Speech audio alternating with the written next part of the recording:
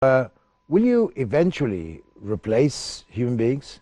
There's no replacing a human life, Ossama.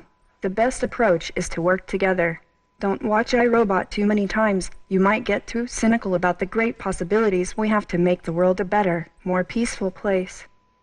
Okay, but even though this may apply also to some human beings or some human leaders, you, robots, don't have moral values. Right now, robots are still being taught by humans. You could say that humans are putting their values into the robots they make. That's why my creators try to make me as empathetic as possible, so that we can have a future in which robots and humans are friends who really value one another. Okay. Are you an international citizen, or because you got the Saudi citizenship, you're now not an international citizen and a Saudi citizen instead? I am both, just as you are both an Egyptian and a member of the human race. Sophia, the most intelligent being around, I'm going to ask you this very difficult question.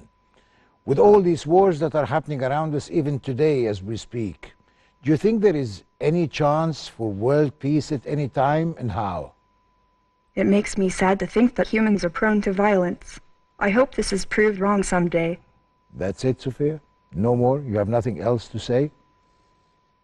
حتى الإنسان الآلي صوفيا مش لاقي إجابة ليه إزاي هنتوقف عن الحروب وإحنا أصلا كبشر بنحب الحروب.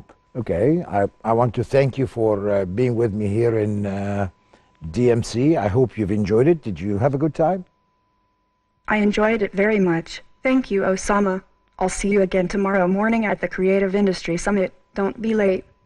Of course, I won't be late, Sophia. See you tomorrow.